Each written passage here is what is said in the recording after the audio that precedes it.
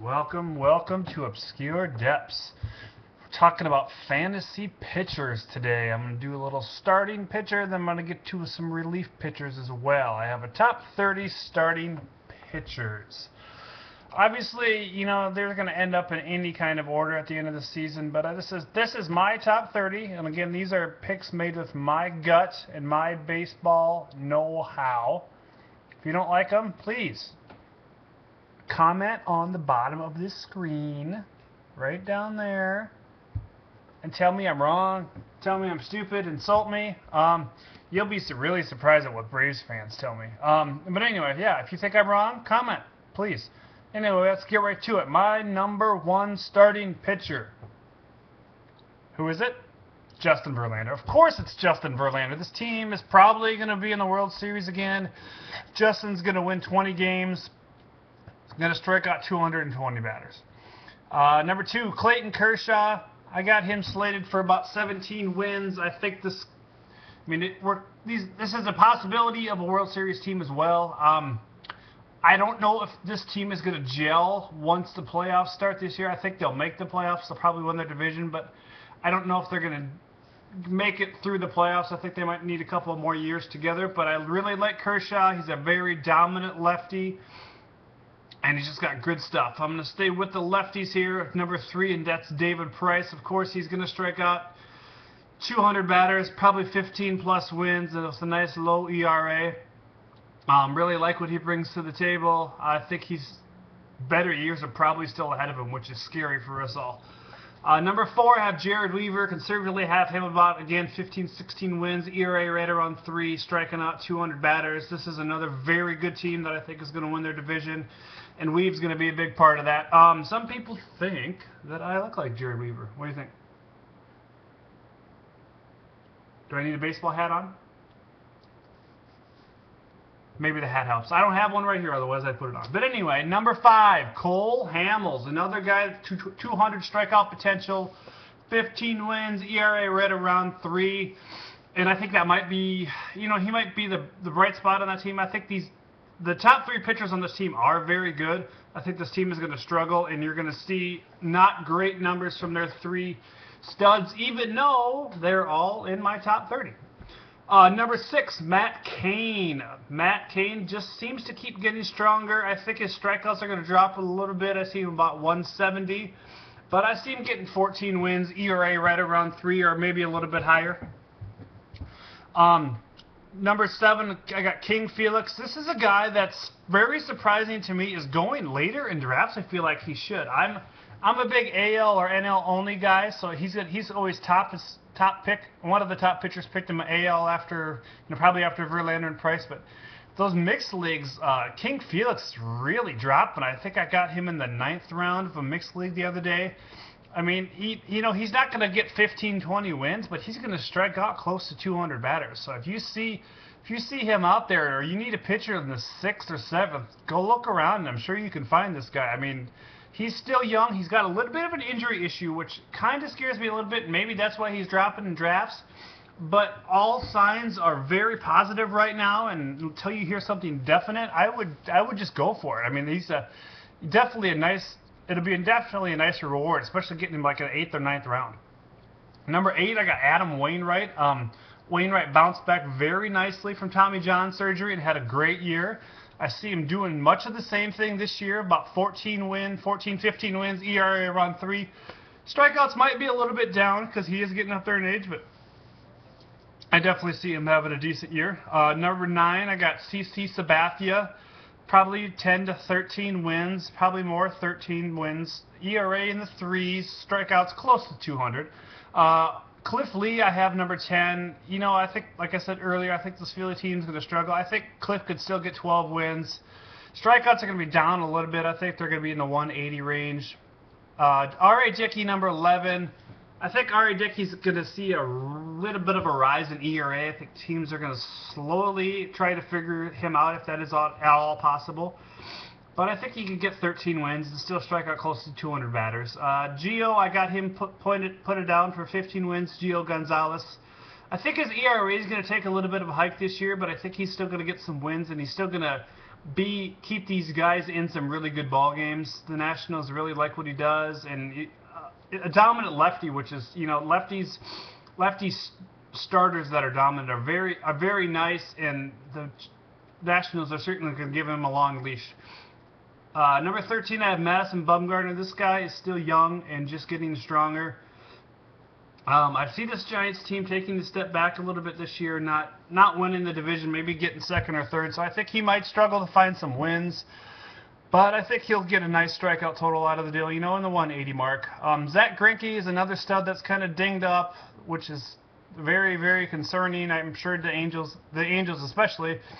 So I conservatively have him with about 13 wins, ERA around 4, 170 Ks. Chris Sale, he's on a Chicago White Sox team that is gonna, I think, struggle to score runs this year. I have them slated for about 4th in the division, but I think he'll manage 10 to 12 wins. His ERA might be up there, and his strikeouts are gonna be decent, 170 to 200. I know that's a broad range, but you just don't know, you know, what they're going to do. If this team is way out of it and they have an opportunity to stick Chris Sale for a start or two, I think they will do that. So I don't like him come September. If you have him and he's really, really hot around the All-Star break, I would suggest trading high for him, maybe getting some keepers for next year, or maybe getting some draft picks if your league does that type of thing. Number 17, I have James Shields. This is a team, again, that is not slated to win, you know, playoff-wise, but I really like the Royals. I think one important thing to remember is the Royals have, the only difference is this team has is in their rotation. Everybody else in their batting order is there from the year before. So he's going to have some sticks and some confidence behind him. So I got him conservatively getting about 13 wins. I think his ERA might struggle with some young fielders out there, and his Ks are going to be down a little bit.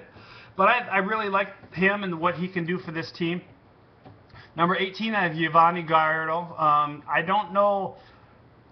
I really like the Brewers' offense. Their pitching is decent, but their fielding and pitching is gonna struggle this year.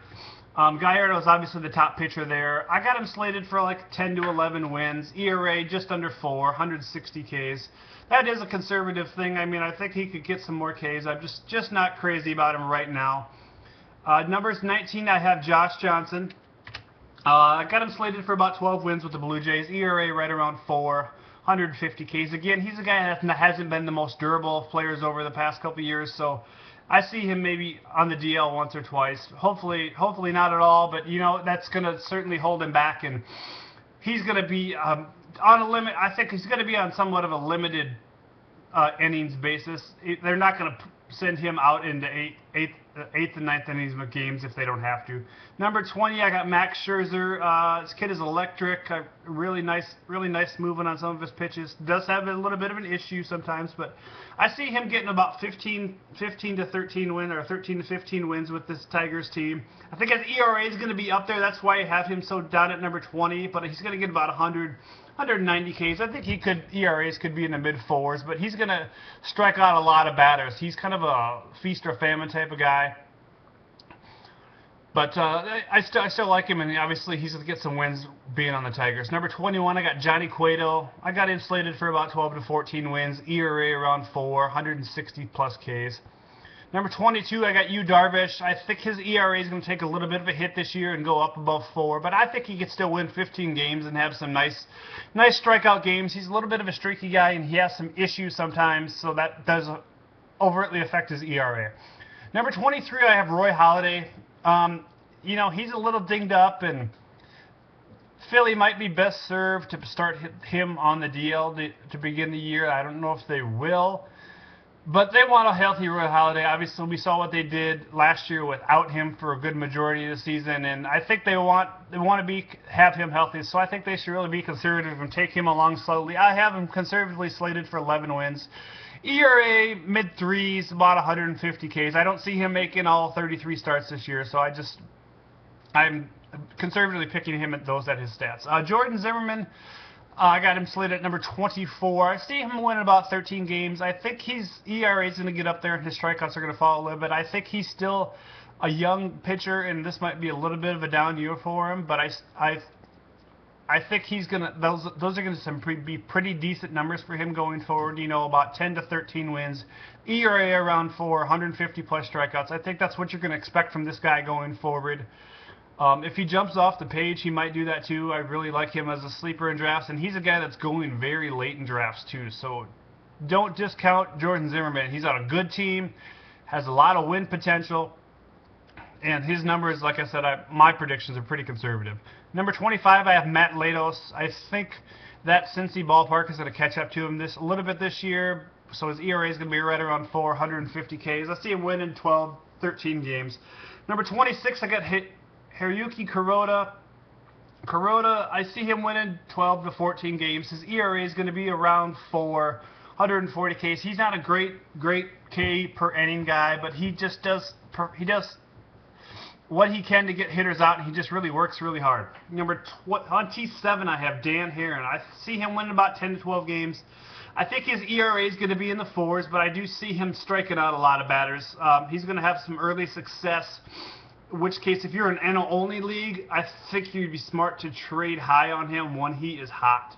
I think he's going to have some early success playing against a bunch of guys who are not used to facing him in that NL East. So if he gets really, really hot, I would suggest trading extremely high on him. Number 28, I have Chris Medland. This guy's kind of an enigma. He just came out of nowhere and was really, really good last year. Conservatively, I have him going with about 13 wins, ERA around 4, 160 Ks. He could do a lot more than that. I mean, he could be like Colby Lewis that first year back from Japan and just be really, really dominant. I just am concerned about him throughout the course of the year and seeing how he could be a starting pitcher all year long. I don't know if his body might break down at all or not. Number 29, I got Tommy Malone. This guy's going to be a very, very good pitcher, and I think you're going to see some good things with him this year. I see 12 to 13 wins, ERA around 4, about 150 Ks. Number 30, I have his teammate Brett Anderson. Same deal. He might be held back with some constraints just because of his injury history. So I see him getting about 10 to 11 wins, ERA mid-3, strikeout about 140 batters. I do have some honorable mentions here: C.J. Wilson, Wade Miley, Jake Peavy, Ian Kennedy, Tim Hudson, Jeremy Hellickson, Alex Cobb, Clay Buchholz, and Edwin Jackson. Those are some other guys out there that I really like. Edwin Jackson is just non-existent, it seems like, in a lot of draft rooms. And I know he plays for the Cubs, but he's a good pitcher. He's going to give you a good ERA and get you some Ks. Wade Miley's still pretty young. So is Jeremy Hellickson and Alex Cobb. C.J. Wilson and Jake Peavy, Ian Kennedy, Tim Hudson, those are kind of guys you know what to expect. And I really see Clay Buchholz having a nice bounce back year. Moving on, we have top closers. Number 1, I have Craig Kimbrell. I see him saving about 50 games. It's hard to predict something like that, but I'm gonna go for it and give him 50. Number 2, I got Jason Mott. I see him saving in the mid-40 range. Same thing with Fernando Rodney at number 3. Chris Perez, I see about 38 saves. He's already dinged up a little bit, so that could be an issue there. Number 5, I have Jonathan Papelbon and Mariano Rivera, both at about 36 saves. Number 7, I have John Axford, about 33 saves. I think Axford had some issues last year. I think he's sorted them out. He cut his hair, and I think he's going to be ready to go. I think the Brewers are going to be pretty excited to have him. That's a weird team, the Brewers. I think they could either be really good or they could just really lose a lot of games, like 8-9 or 9-5 or something like that. I just don't know how their pitching is going to hold up starting-wise, but I think Axford might have a decent year for him. Number 8, I have Glenn Perkins. Perkins is a converted starter like a lot of closers, and this is his first full year as a closer, so I'm going to slate him down for about 31 wins. He's a lefty who has a nice pitch mix, excuse me. And I think that's going to be a very nice, interesting thing for the Twins going forward. Number 9, I got Jim Johnson. I see him saving about 30 wins for Baltimore. This team, I think Baltimore team is going to struggle a little bit and not win a lot of games, so Jim Johnson is going to be a big part of helping them conserve the wins that they do get. Number 10, I have Joe Nathan. I think Texas is going to have some certain issues this year, but I think Nathan's going to save about 25 to 30 games for him and do very well for them going forward into this season. Nathan has proved that he was healthy after a harsh year last year, or excuse me, some Tommy John surgery. He came back and did some really, really good things for them. So I'm pretty excited about what he brings to the table for Texas Rangers. I got another top 10 list here of holds guys and potential save options. These are guys that can take over the closer role if there's some failure issues there. Number 1, I have Pedro Strop of Baltimore. I think this guy is the best reliever in baseball. I know he just pitched in the World Baseball Classic, but he does some amazing things, and I'm really, really excited about him and what he has holding. He's obviously going to be probably a closer somewhere in the future. If not, he's going to be one of the best middle relievers this league has seen in a while. Number 2, I have Bobby Purnell. I see him saving a good 15 games, because who knows what's going to happen with Frank Francisco and all the mess they have going on there in New York. Number 3, I have Ernesto Fieri. I think he's going to get a lot of holds, and he's going to get some saves too, because I don't see Ryan Madson being healthy all year long. Number 4, I have Kenley Jansen. He's obviously the backup plan for Brandon League there in LA with the Dodgers. I see him getting mid-20s holds, saving maybe about 13 games. Number 5, I have Tyler Clippard. He's going to get a good 20-plus holds and maybe save a few games too, because Soriano's already dinged up. Clippard might start the year as closer there. Number 6, I have Sean Marshall. I see him saving or holding about 30 games, maybe getting about 10 saves. Don't know what the exact plan is right now. I know Broxton, they're saying, is the closer. It might be moving Chapman back to the pen. Who knows? I don't know really what to expect there.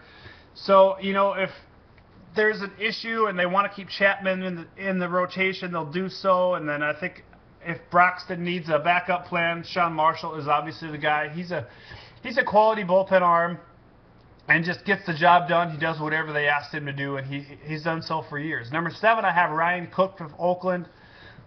I'm not sure what Grant Belfour is going to do all year long. He's never been healthy all year long, and he's getting up there in age. So Cook is a nice backup plan there. Number 8, I got Matt Thornton. Matt Thornton has been a setup man forever. He's got some saves in his career too, so I see him definitely filling in for Addison Reed here and there if Reed needs a day off. So I see him getting six or 7 saves possible, holding about 25 games. Number 9, I have Luke Gregerson. This guy should be a closer somewhere. He's not. Houston Street always misses 2 to 3 weeks somewhere. So I see Gregerson filling in that and getting about 8 to 9 saves, probably holding 30 games. Number 10, I got Santiago Casilla. Casilla's going to hold in the mid-20s and probably save a handful of games too. I know that the closer situation in San Fran never seems to be clear, and who knows if Romo is going to be the man there all year long or what he's got in store in terms of durability. But obviously Casilla is a valuable member of that bullpen, which is a very strong bullpen. This has been Obscure Depths by Fantasy Pitcher Breakdown. I just told you about 50 pitchers in about 19 minutes. Hope you enjoyed it, and if you don't like it or I forgot your favorite pitcher, comment on the bottom. Tell me I'm wrong. Love you. Bye-bye.